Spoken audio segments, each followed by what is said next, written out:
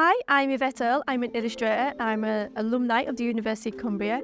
I done my degree in illustration here and I graduated in 2013. So currently we're at the outdoor classroom on the Fusehill Street campus and we're stood next to the mural I've just done. I feel really proud about my return to the University of Cumbria. It feels like a very full circle moment for me. Like I finished my degree in illustration, it'll be 10 years ago as well this year, so it feels really cool. It's like a little anniversary. It feels really nice to be giving back to the university in this way, especially when I'm a local to the area. The inspiration behind the mural is the area that we're in now, but I thought it would be really nice to show the nighttime and daytime version of this, because you'll learn about it from that way, like visually seeing it as well, like the children can spot which animals are out at night. I feel really proud seeing the finished project. It's the biggest wall I've done today, so I was a bit daunted at first. I was quite nervous, to be honest, before starting it. So I'm absolutely buzzing to see it now.